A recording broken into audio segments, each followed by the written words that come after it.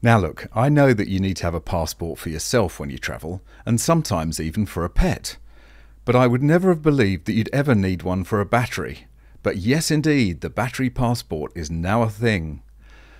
This latest madness comes from, where else, the European Union, which, on the one hand, wants to ban all internal combustion engine cars by a week next Tuesday, but on the other decides to tie up lithium-ion batteries in miles and miles of regulatory red tape. This is cognitive dissonance of the highest order. As we shall see in this video, the proposed scale and reach of these regulations is quite staggering and will not only bog down the automotive industry, but any other businesses that use even fairly small lithium-ion batteries. This will certainly keep many thousands of bureaucrats busy in Brussels for many years to come. Welcome back to MGUY, British engineer and lawyer turned Sydney YouTuber. Be sure to like, share and subscribe, hit the notification bell and drop a comment down below. This from Autocar. Electric vehicles will need battery passports to enter EU from 2027. Digital document will detail provenance, state of health and more.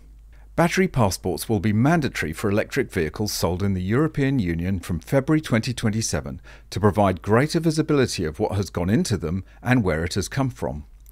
The digital documents will be linked to the VIN and a QR code that, when scanned with a digital device, will reveal detailed information about the sources and nature of the raw materials prior to manufacturing, along with post-manufacturing details such as capacity and condition. These last two are probably the most far-reaching and difficult part of the whole scheme, in that the passport doesn't just apply to what happened when the battery was made, but things like capacity and condition, which will need to be updated in the passport as they change over the lifetime of the battery. The move is part of the new EU battery regulation, which requires the battery or vehicle manufacturer, depending on who produced the battery, to disclose the carbon emissions from production and gradually include greater proportions of recycled materials in the run-up to 2035, when the EU will ban sales of new ICE cars. A little digging into the legislation, and it seems the passport will be required not only for EV batteries, but also for any industrial batteries with a capacity greater than 2 kilowatt-hours, which is a pretty small limit, given most EVs are of the order of tens of kilowatt-hours. Here's the list of information that must be included in the passport. Battery model information. Point 1. Publicly accessible. A. Information of Part A, Annex 6. B. Material composition. C. Carbon footprint of Articles 7 brackets 1 and 2. D. Information of the due diligence report of Article 52 brackets 3. E. Recycled content as in documentation in Article 8 brackets 1. F. Renewable content. G and H. Capacity and voltages. I. Power capability. J. K. Battery lifetime information. L. Temperature range. N. Round-trip energy efficiency. O. Internal resistance. Q. Labelling requirements of Articles 13 brackets 3 and 4. R. EU Declaration of Conformity of Article 18. S. Waste batteries information of Article 74 brackets 1A to F. Point 2. Accessible to persons with a legitimate interest and the Commission. A. Detailed composition. B. Part numbers and contact details of sources for spare parts. C. Dismantling information. D. Safety measures. Point 3. Accessible to notified bodies, market surveillance authorities and the Commission. A. Result of test report proving compliance. And then on the individual battery itself. Individual battery information. Point 4. Accessible to persons with a legitimate interest. A. Performance and durability parameters of Article 10 brackets 1. B. State of health information of Article 14. C. Status of the battery. D. Information and data as a result of its use. The first of these, performance and durability parameters, then goes into another rabbit hole of requirements. Part A. Parameters related to the electrochemical performance and durability. 1. Rated capacity in amp hours and capacity fade in percent. 2. Power in watts and power fade in percent. 3. Internal resistance in ohms and internal resistance increase in percent. 4. Where applicable, energy round-trip efficiency and its fade in percent. 5. An indication of their expected lifetime under the conditions for which they have been designed, in terms of cycles and calendar years. Part B. Elements for explanation of the measurements made for parameters listed in Part A. 1. Applied discharge rate and charge rate. 2.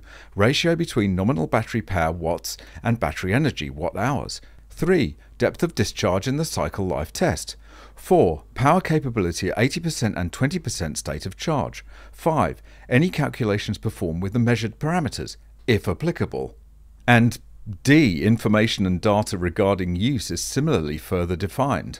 Number of charging and discharging cycles, negative events such as accidents, periodically recorded information on the operating environmental conditions including temperature and state of charge. Note that it requires a record of negative events such as accidents to track the safety of the battery, and operating temperatures recorded periodically is an absolute minefield. And as I mentioned before, given all of this information is specific to the individual battery, it will need to be kept updated as the battery ages. The scale and impact of these regulations is apparent simply by looking at the documents. The executive summary is 57 pages. That's just the executive summary. The actual guidelines are no less than 200 pages long. Compliance is not going to be a simple process by any means. I will leave links down below in case you're ever having trouble getting to sleep one night. The intention behind the regulation is reasonable, as the EU is particularly concerned about supply chain for the various elements included in these batteries, and whether they are from a legitimate source or from dangerous and unregulated mining in Africa. But it also shows that lithium-ion batteries are so unstable and so unpredictable that the EU believes that this kind of information is required to avoid the adverse consequences of a poorly maintained or damaged battery.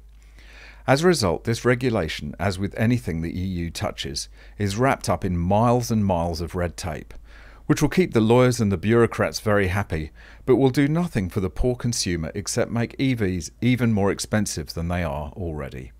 That's it for this video. Thanks very much for watching. Hope you enjoyed it. Drop a comment down below and let me know what you think. If you have any tips or stories, you can hit me up on Twitter, email or by Instagram, and I look forward to seeing you in the next one. Bye for now.